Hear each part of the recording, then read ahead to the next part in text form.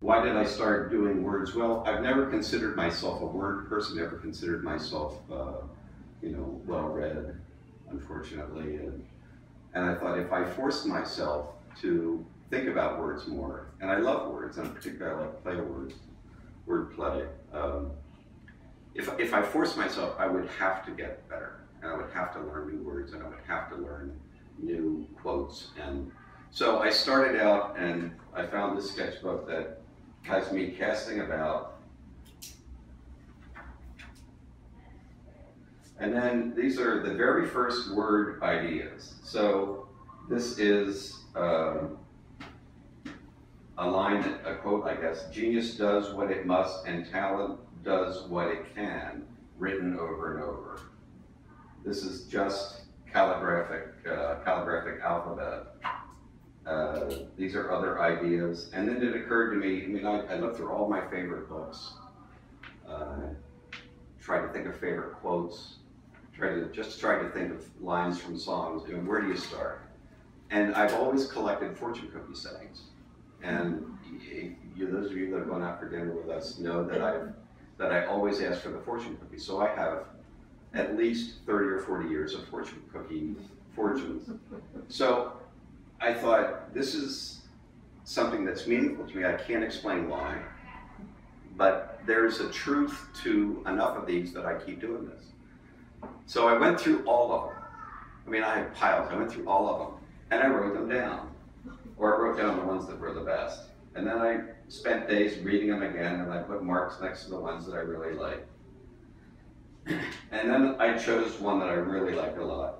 Doing what you like is freedom. Liking what you do is happiness. And so that was the first one I tried to do.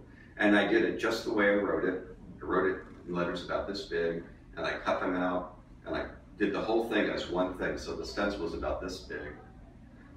It looked like crap. This just made the worst thing. It just wasn't interesting to look at. So I learned right away that the words had to be bigger, and the words couldn't be straight across. The words had to go like this. So around that time, the hospital in Lancaster asked me to participate in a program where they intended to have things that were available for patients' rooms. And so what would I do? What words could I do that would make sense for patients' rooms? And wow, well, here it is. Health, healthy, heal, restore, cure, return to health. So here's my first idea of what this might be. And strength and hope were two words that I really liked. Faith was another one. Joy was another one, I think. I asked them if they would like me to consider strength, hope, and faith. And I did pieces that were that. And this is strength. And I brought this along so that you could see an early one that actually has letters that are recognizable. Can I put this on here? Yeah. So anytime there's something like that, that's a T or an F. And there obviously is an S. So S, T, that's the R, that's the E. So it's all there, okay? Maggie? I think so. Okay, so the idea. So what is strength? What are strong colors?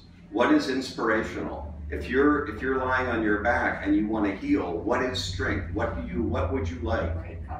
So for me, strength are these sort of colors at that time, handled this way. It seemed appropriate that I should include more hand in the work, more of my own hand. And I set about, in this sketchbook, so here you can see, here's a sketch for a painting, and this is actually the word excellence repeated like Olympic rings. And there's one of those in a gallery in Connecticut right now. There's another one. And so this is just essentially automatic writing. So automatic writing for me is not thinking at all and just making marks until something, in this case, is compelling. And I hit on this, and I like these. I'm not going to take the tissue off of each one, but if I find one that I like, I'll take it off. So these marks, for me, are interesting and compelling enough to pursue, whether or not they're totally original, I'll leave that to someone else. For me, they're original. I've never done marks like this before.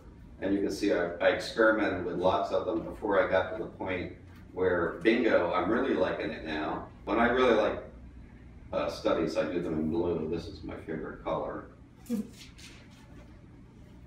So I did this book, finished this book, and then I started to do small studies, not unlike these, but earlier versions.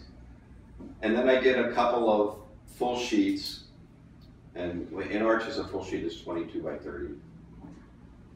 And by that time I'd been working on these. I took a couple of months and worked on this, and by that time I thought, well, I spent a lot of time on this. I guess I should get serious about it. I'm not just playing, and I really have, something has to come out of this, or something has to be, you know, whatever. And I couldn't think of a word that really wanted to be associated with this group of work. I asked a couple of friends that lean more that way, and nobody else had a word that they really liked. And I just felt like I was playing. So I took the word playing, and I did it around the edge of two of these pieces of paper that were very much like these blue ones. So essentially they were blue and off-white. And I did the words in blues and off-whites and white, so that they really blended with the rest of the marks on the page. And I called them playing around, because the word was playing and it was going around the outside. And that's essentially what I've been doing since. These are the same thing. These are layers and layers of strokes. And then the difference, and this one you can see, that one is very difficult to see, but there becomes the word goes around the outside of this, you might say, diamond shape, and creates kind of a ghost image. So that all these paintings are called playing around. Instead of doing a couple of studies, I thought, well, maybe I'll do a show of studies. Maybe I'll really, because I've always wanted to do a large group, a large wall like this. And I just wanted to see how far I could take it. So I've literally been doing these little guys for 8 months now. And I couldn't be more delighted with the variations and the level of inquiry that I've been able to achieve. This one is pretty early. You can see the difference between this one and other ones. The one in the corner in the black frame is the earliest one.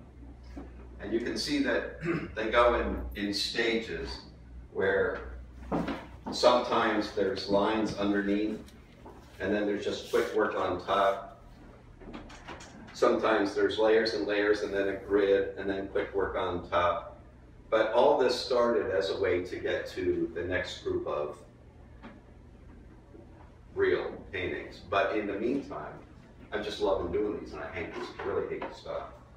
So that's the basic idea, and that's the level of inquiry that I've tried to pursue, and hopefully towards some kind of sublime that you as a viewer might be able to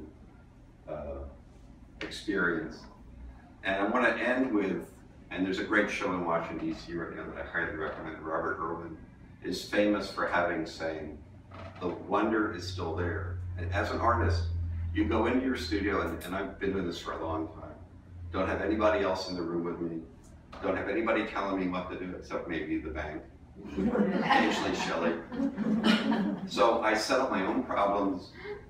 I pretty much try to do whatever I want to do. I try not to think about money. Joseph Campbell always says, he used to say, it was a lot, you have to rid yourself of every worry, of every concern when you go to work. You have to just concentrate, just focus, just be present on the work, or the work will be nothing. And so the joy that I feel in this work, the tremendous amount of variation within a very simple group of marks, I'm very intrigued by it, and I probably will continue. All of us that work at any job know that it's important to reinvent in a way that is meaningful. The best work is both personal and universal. So if you are doing things, if any of you are doing things that have great personal significance, but make it in whatever way that it can be universally read, and then for the longest period of time. Now this is assuming that the craftsmanship and the presentation and everything are as good as they can be. That's what creates a good work of art. And then the work that is considered good for the longest period of time, you know, thinking of Mona Lisa, that sort of thing, that's what makes it great work, because it reads for the longest period of time to the largest group of people.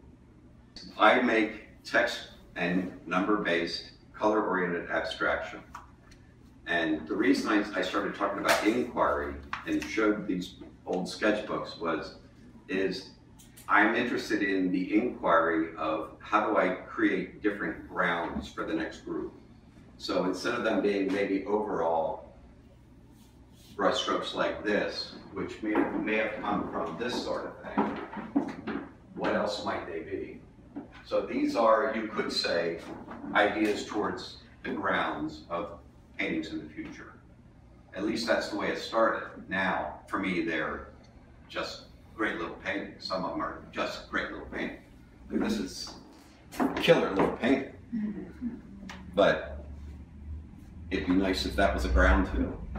You know, this is a great little painting. So you work on a few of them at the same time? Is that why they seem to really work so well together? Yeah, I'll rip up a whole pile and I'll start as many as I can. And then they take a while to dry. You know, I may work on them and then break for lunch, and maybe some will be dry when I come back, and I'll work on some of those. Maybe I'll start some other ones. Maybe something seems to be going right and I'll use that. And it's just like, it's totally free association, sort of like what you're doing. It's totally like, that's pretty good. And I try not to think about it. And then at some point I try to think about it. But I really try not to think about it too much. You start to think about it, you muck it up. Yeah. I'll think about it later, if they become something else. But you can tell the ones that are just rocking. Are you a Virgo? Because I love the symmetry. I love it. I love it. First of all, I'm happily married. I'm a Tyronian. My ancestors come from Tyronia.